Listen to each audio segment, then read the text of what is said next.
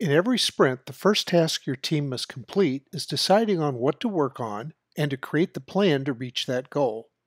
In this video, we're going to provide you with a process to follow to build and manage your sprint plan. So, let's get started. Sprint planning isn't conducted just because it's an item on a checklist. We do it because it identifies what needs to be accomplished in this sprint. This helps us to sharpen our focus on exactly those tasks and no others. We'll get to the other tasks in the product backlog in later sprints. As part of this, we also want to make sure that the number of tasks we're working on at any point in time doesn't exceed the capacity of the team. This means we won't add tasks to the sprint unless we have a reasonable chance of completing them. We'll also work on the highest priority tasks in the backlog first to ensure that dependencies are honored. Think about it. Not doing this could create a situation where you have a feature that can't be tested and integrated because it's dependent on another feature that hasn't yet been developed. Finally, it's ideal to have team members working on tasks that they have the skills needed to complete and ones they find interesting. Before we begin discussing the process of defining your sprint plan, let's first define some concepts and terms. Stakeholders are anyone who has an interest in the success of the project. This includes the development team, end users, and any cooperating departments or business units. Velocity is the rate at which the team works. If we assign relative levels of difficulty to tasks and measure what we can complete in each sprint, it's then possible to determine the average amount of work a team can complete in any sprint. Constraints are things that slow down a team's velocity. In other words, anything that limits their ability to complete as much work as they have in prior sprints. Constraints include things such as task complexity, vacations, sick leave, and unfortunately, someone leaving the team. Story points are a technique used to estimate the relative difficulty of a given task.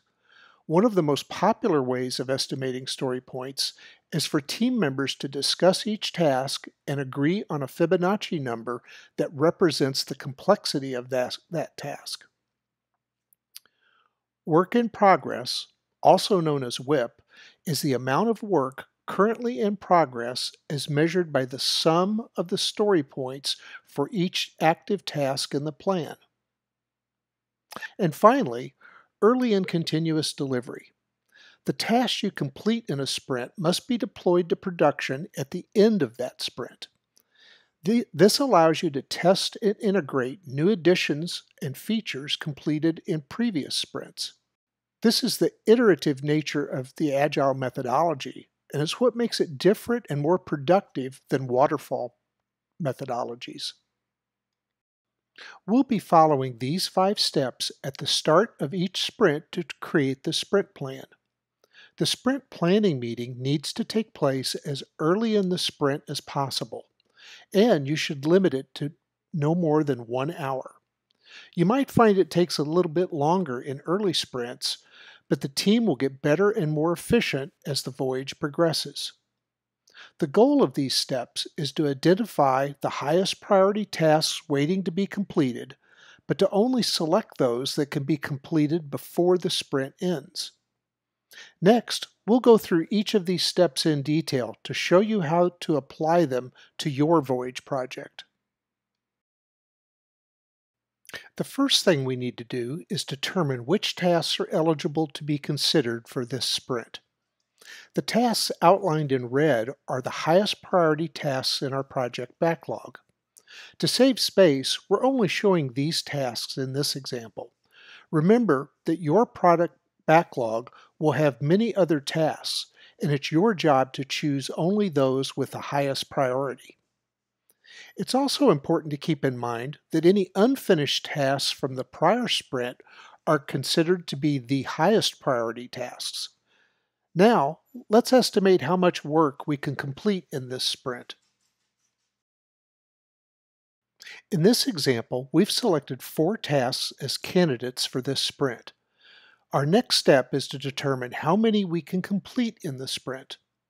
For this, we're going to assign story points to each task to provide a relative estimate of their difficulty.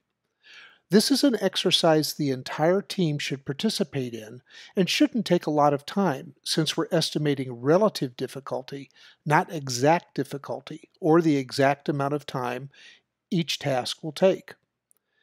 In this example, we're also using Fibonacci numbers, that is, numbers in the sequence 1, 2, 3, 5, 8, 13, and so on. Fibonacci numbers start at 0, and an individual number is the sum of its two immediate successors. Based on prior sprints, we've determined that our three team members have completed an average of 8, 8, and 13 story points each. Looking at the 4 tasks under consideration for this sprint, we can see they have a total of 13 story points. So, we know the team has the capacity to complete all 4 in this sprint. Let's move on now to the next step. Let's now review each task and assign them to members of the team. We're using the term assign very generically here. In practice, the team will consider each task, and team members will volunteer for tasks based on the skills needed to complete them and their personal preferences. Although preference is usually applied to very broad categories of experience, such as front-end, back-end, database, or even specific libraries and packages like GraphQL. Note that we've assigned the 3 highest priority tasks to each of the 3 team members, but not the lowest priority task. This is because it makes no sense to do so, since they can only work on one task at a time. This limits the amount of work in progress, so team members can concentrate on completing one task at a time and doing it well. At this point, the sprint plan is complete, and you're ready to start coding. But let's not forget about the fourth task that hasn't yet been assigned. We'll look at that next. Remember the implement profile screen task we didn't assign during sprint planning? What are we going to do with it? This task will carry over to the next sprint if we don't complete one of the first 3 tasks during the current sprint. However, if one of the 3 tasks we started with is completed, we can assign Implement Profile Screen to the first available team member to begin working on it.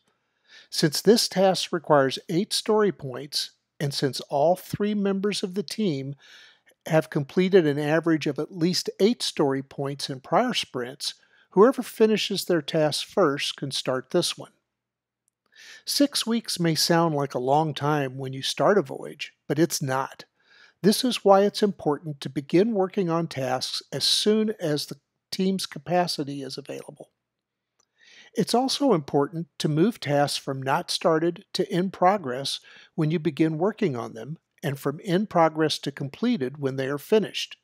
This ensures that everyone on the team can see the most up-to-date status for each task and the project as a whole. Finally, remember that you'll get better with each sprint, but this can only happen if as a team you review what you've done in each sprint and reflect on what worked well and what needs to be improved. Review and reflection are the cornerstones of any continuous improvement process, and one of the goals of Agile isn't to stand still, but to help team members reach their potential and make each sprint more productive than the last one. That's it for this video. We hope you found it helpful and that it will help you make your team more productive. Remember to ask questions in the Discord Ask Cohort and Code Questions channel, and don't forget it's okay to make mistakes as long as you fail forward.